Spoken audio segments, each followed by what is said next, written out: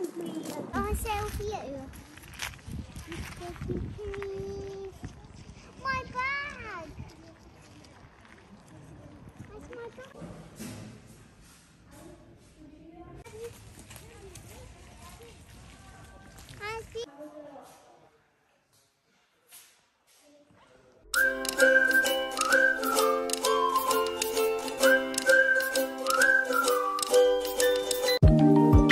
Hi guys, welcome to my channel. It's Jenny of Fil-Italian sa UK. If you are new to my channel, I would love you to join me in this journey by subscribing to my channel and hit the notification bell button so you'll be updated in my upcoming videos. So today, we're visiting the Vyne in Hampshire. This is visited by King Henry VIII, lived in by the speakers of the House of Commons, and was a refuge to evacuees in World War II.